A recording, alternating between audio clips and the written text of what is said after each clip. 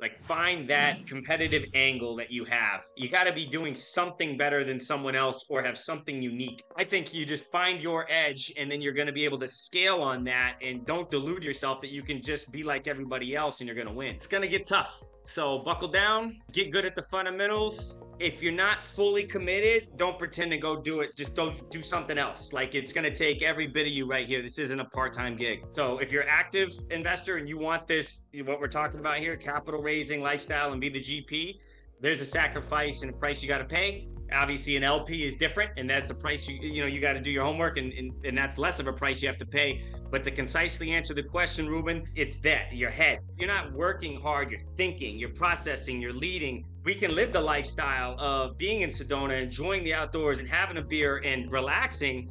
But you better be razor sharp. I've never seen anybody 100 million plus that's a slouch. Find your edge.